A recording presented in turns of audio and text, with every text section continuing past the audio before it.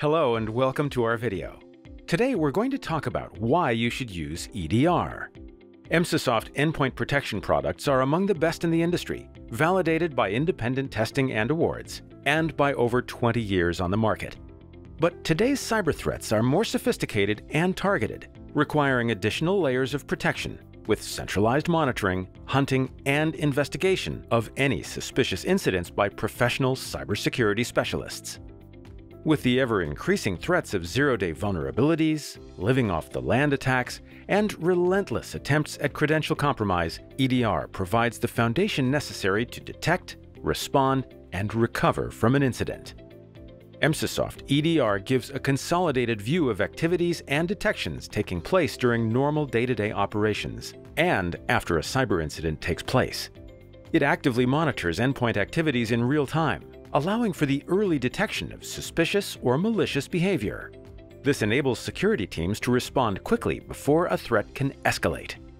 Incidents are detections by one of Emsisoft's multiple monitoring technologies, those being web protection, file guard, behavior blocker, behavior AI, and threat hunting, and can be viewed for a single workspace or across all workspaces from the Global Incidents page. We see a top 5 header showing the elements and devices that have triggered the most incidents. As well, the global view shows the top 5 workspaces, and the workspace view shows the top 5 user accounts with the most incidents. It's important to point out that not all incidents are malicious. Behavior AI, for example, tracks almost 2,000 different MITRE attack patterns in real time, and whether these patterns are malicious typically requires a greater context in order to come to a conclusion as to whether they represent a threat.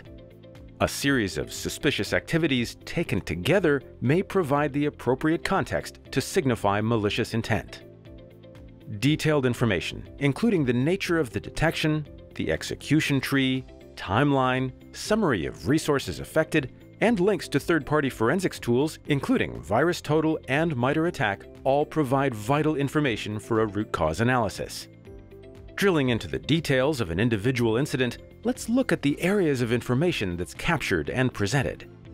Right at the top of the page, a quick glance tells us the workspace and name of the executable, the highest level of severity that was triggered and by which monitoring layer, any action that's been taken so far, a link to the remediation history, more on this in a moment, the verdict for the incident as determined by one of your analysts, and a remediate threat button, which allows you to isolate the device in question, quarantine the executable, roll back any malicious file deletion or encryption, and end device isolation after remediation. Next, let's look at the threat indicators for the incident.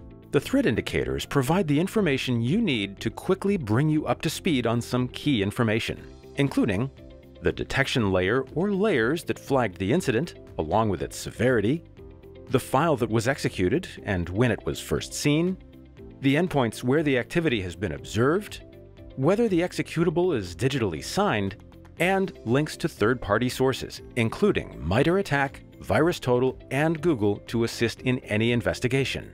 Beside that, we see the execution tree, which can provide insights into the root cause of an incident. It shows the relationships between processes, allowing you to trace activity back to the initial process and user account that allowed malware to enter the organization. The execution tree can also aid in identifying deviations from normal execution patterns which may be indicative of malicious activity. For instance, was a process initiated as a scheduled task or by a user? And what parameters, if any, were called when the process was executed? If the file has executed multiple times or on more than one endpoint, we can view each individual execution tree by selecting the device and process ID from the dropdowns. It's worth noting that the color of the process ID in the dropdown denotes the severity of the specific occurrence. Red text for malicious activity, orange for likely malicious, yellow for suspicious, and so on. The tree itself displays clues as to the risk associated with a process as well. Processes that can generally be trusted, such as verified Windows components and digitally signed programs, are displayed in green, while others are shown in gray or in the color representing their severity at detection time. Below that, we see the incident timeline, which presents the chronological sequence of events across all affected devices. This helps in understanding how an incident unfolded, identifying the initial compromise, and tracking the progression of malicious activities. The timeline serves as a foundation for incident reconstruction and is therefore essential for developing effective mitigation and remediation strategies by prioritizing actions, addressing vulnerabilities, and containing the impact of the incident in a systematic manner.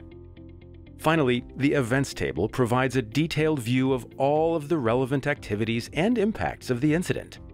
You can search, sort, and view which files have been modified, registry entries that have been added, deleted, or changed, processes that have been started or terminated, network activity, and threat detections and severity generated by the incident.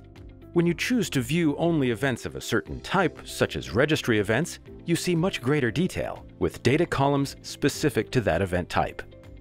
Implementing an EDR system is a foundational building block for cyber defense, and is seen as so important in the effort to protect businesses that it's often a requirement for regulatory or insurance compliance.